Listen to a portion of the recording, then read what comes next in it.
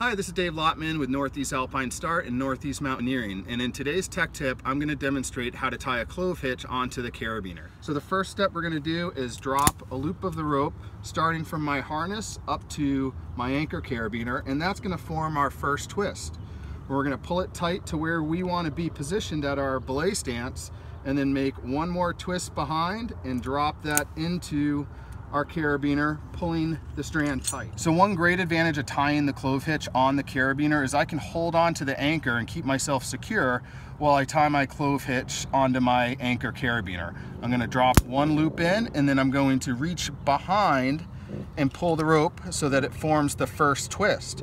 I can then rotate my hand and create another twist and drop that into the carabiner as well, pulling tight at the same time.